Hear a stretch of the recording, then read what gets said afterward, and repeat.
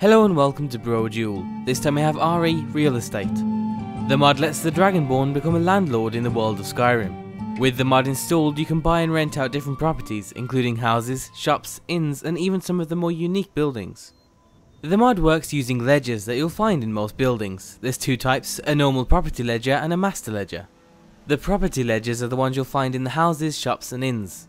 The master ledgers, however, are the ones you'll find in your player homes, and it allows you to view your current landlord status as well as receive any money.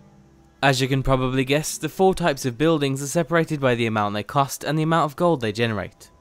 They're also intertwined with the speechcraft perks, and you'll only be able to buy the buildings once you have them.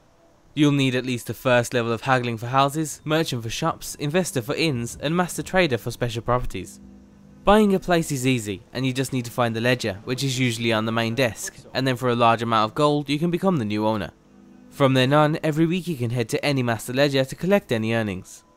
As of right now, there's a couple of extra benefits when owning certain buildings. One is that tenants will like you more and will allow you to take some of their items for free, as if you were good friends.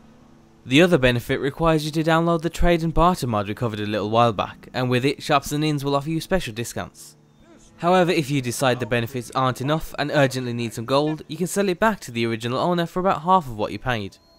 From what we saw, the mod is extremely functional and there aren't any noteworthy bugs that will affect your experience. And while it's definitely in a playable state, it would benefit from having a few more features.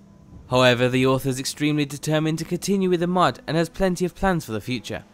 The most immediate update, which might even come out today, will include portable master ledgers so you'll be able to view your stats at any time. He may also change how gold collection is handled, and we think it would be great if you could pay a courier a percentage of your total income to collect your earnings and deliver them to you or your player home every week.